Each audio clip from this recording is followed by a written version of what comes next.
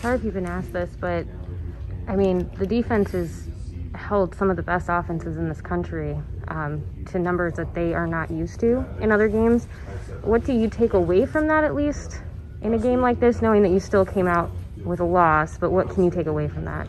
Yeah, I mean, I think at the end of the day, I'm always proud to play with those guys and the Blackshirts. I love every one of them, and I know they know I'm going to give them my best, and I know they're going to give me my best. So that's really something that helps just playing with them. But I mean, at the end of the day, we could have done a lot of things better too. You know what I mean? So we're going to watch the film and see how we can improve. What will be some of those things that you'll be watching for in the film? Yeah, I mean, obviously the clean eyes are always huge. Shot plays, just playing a little tighter in coverage, just getting a little more depth in coverage. Tackling, obviously, can always be better. So just stuff like that. In the first half, like you had a big play.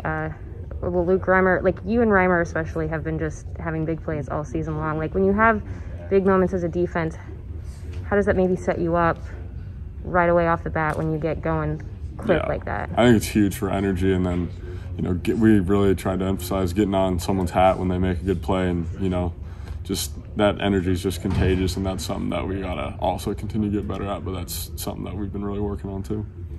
And from your viewpoint, when you saw like Ben Stilley, he was getting frustrated with the officials. He's not usually one to get frustrated in those moments. What was going on with, like, what was he saying? What was he like? How are you all kind of reacting in those moments? Mm-hmm. Yeah, I mean, I think it's natural to have a little frustration early on, but I didn't hear exactly what he said. But I know when the next play was started, he was ready to go, and everyone was ready to go, and everyone moved on from it. So I mean, I think a little frustration naturally. We just can't let it carry over to when we play. And he seems like he's somebody that isn't a captain, but feels like he might as well be. Definitely. So is that kind of the vibe he gives off in those moments? Yeah, I mean, we got guys like Stilley and JoJo who aren't officially captains, but they're definitely leaders, really, really important leaders on this team, and they do a great job.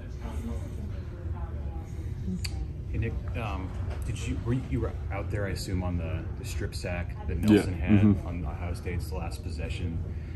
Were you in the chase for the ball there? It just seemed like that ball was on the turf for quite a long time. I was pretty deep in coverage, but when I saw it, I tried to haul butt over there and get in. I know everyone else was, and ball didn't bounce our way, and they got it. What did that moment seem like from your perspective? Yeah, I mean, it was a huge play, great play by Garrett, obviously, because I mean, obviously they made the field goal, but even that we didn't get the ball, we made a lot harder field goal on him, and we got him. Yeah. We held him, so it was a big play. I mean, I walked up and you were talking about JoJo. What's your level of appreciation for all that he has done, is doing for this program? As a leader, as somebody you can look up to. Coach says he's playing hurt. So yeah, I really can't put it into words, honestly. Like everything he's done for this program and the kind of man and leader he is. So I know whatever he chooses to do in life after football, I think he's going to be playing ball for a while, but he's going to be super successful because of his character. Two more guys.